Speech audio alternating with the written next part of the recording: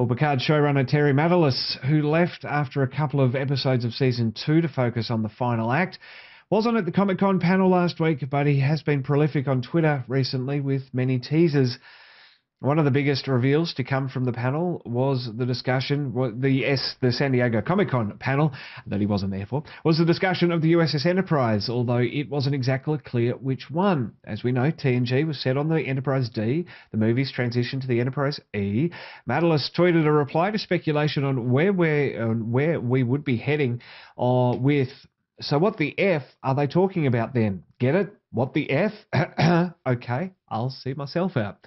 But if we assume he means the Enterprise F is appearing, it likely isn't going to be the hero ship.